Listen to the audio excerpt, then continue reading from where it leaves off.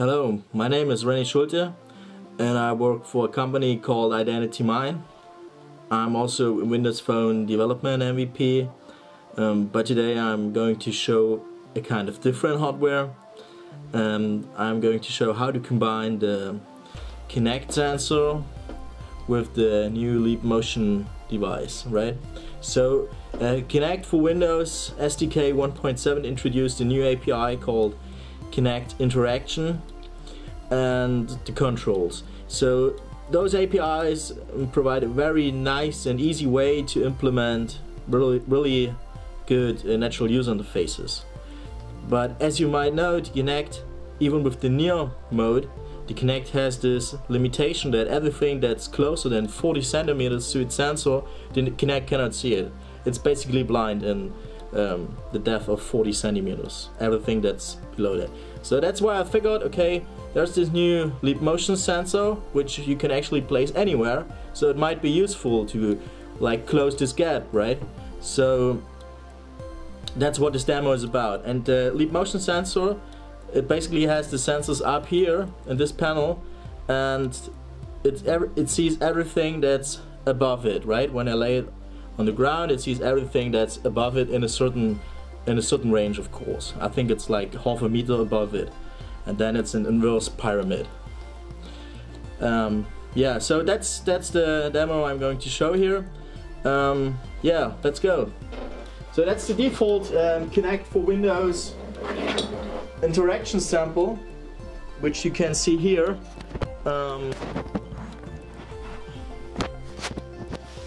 And yeah, that's the default Kinect for Windows interaction sample that ships with the current SDK. So I can engage with the sample here, and the Kinect for Windows interaction provides some nice gestures, like if I move my hand forward, I can initiate a press gesture. And even the grip. The grip is pretty cool. Close your hand, grip the scroll viewer and scroll up and down, and if you open your hand, you will let it go, right? That's very cool. But that's standard stuff. That's stuff that ships with the Kinect for Windows interaction toolkit. So I'm now connecting the Leap Motion sensor. I could have connected it all the time. The interference with the infrared sensors of both is not that big, and it actually works. But yeah, that's the same application running right here. And now I'm using my finger, as you can see.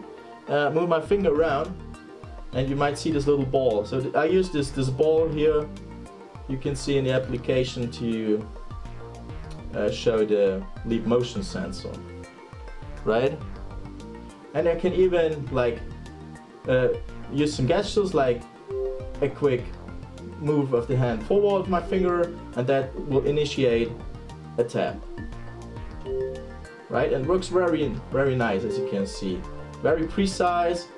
And yeah, that's just a quick hack and a proof of concept, but I think it shows that you can use the Kinect and the new Leap Motion sensor technology to provide natural user interfaces, which, you know, provide a better way for the user to engage with it, right? Yeah, so that's it. Thanks for joining. You can also find me on Twitter. It's @RSCHU. Goodbye.